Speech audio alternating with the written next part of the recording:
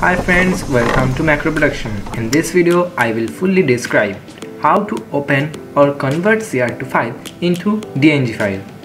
You can see the CR2 file is not supported by my PC.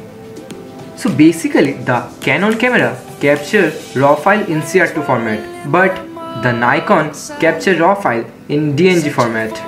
The DNG format is supported by the Windows Phone and any other editing software, but the CR2 supported by only the updated Adobe or any editing software. You can see that. So in this video I will show you that how to convert CR2 in DNG. So without wasting any time, let's get started. At first you must download the application from the description. This is the application. After that, install it in your PC, then open it. Make sure that the CR2 files are in folder. Then click on this option and select the folder.